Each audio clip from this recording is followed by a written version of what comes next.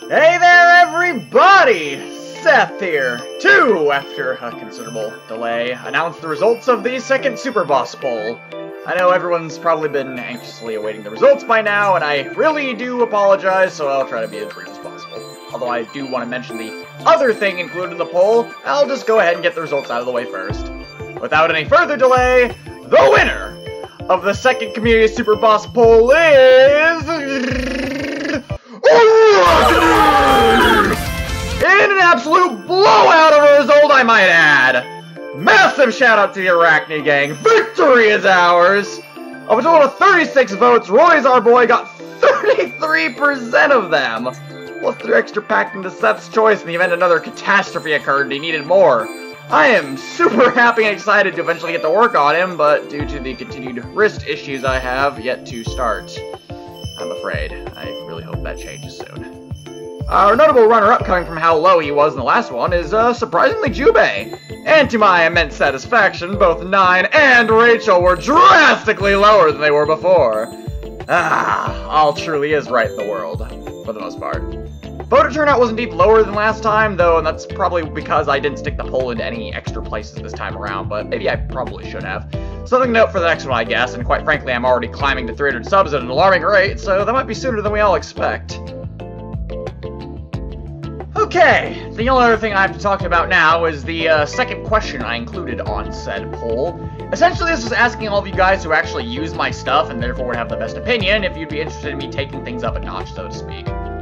Since I've started, I've learned how to do a lot more things for these mods, like edit hitboxes, port in sprites and effects to other characters, and some other stuff. The main issue I find with this is it requires replacing more files to actually have the mods function, and I sort of liked having it be only one file you have to swap out to get the entire function for the character, since it's easy for everyone to install and uninstall. Additionally, my project turned into what I felt to be like a real test of my skill and creativity as to what I could do with the character's given resources. On the flip side, though, this would allow me to do some more creative things with certain mods. For example, if I was allowed to do this, then you bet your ass when I get around to touching up my old super bosses like Power of Order Jin, that'll be getting a much bigger tune-up than originally intended. Well, the votes have spoken, and the results of that are 23 in favor and 13 against.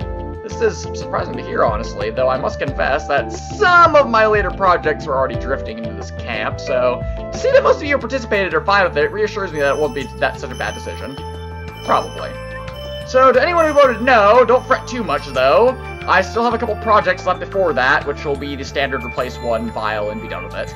Only a very small portion of my new works will be more complex, like that. And I know I said that the result of the poll would probably influence what gets done with the winning mod here, but to be honest, I think Arachne gives me more than enough to work with to produce something amazing. I've had quite a few ideas for him for a while. Nothing really super comes to mind that will require more complicated work at the moment, but we'll see how that changes. Let's see, yeah, that's all I have to say for right now. I'm trying my best here to not fall behind on everything so hard, but I've kind of already hit that point. At this rate, the 200 subscriber milestone short is going to be more looking like the 250 subscriber milestone short, which actually might be a better thing to do, or one of those for, if anything. Thanks to everyone who participated in the voting process. I find hearing what you guys think to be very important. If anyone has any ideas or suggestions they might want to add to Super Boss Arachne, or a name for that matter, I'm kind of drawing a blank on that one, then by all means shout them out! As long as it's not too absurd and I know how to implement it, I'll probably do it. In any case, thank you all very much for watching and voting. I hope you enjoyed. Look forward to the Arachne mod.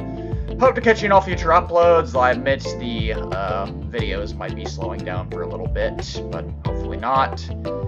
I'll see you later. Sorry if this miraculously dragged out too long still.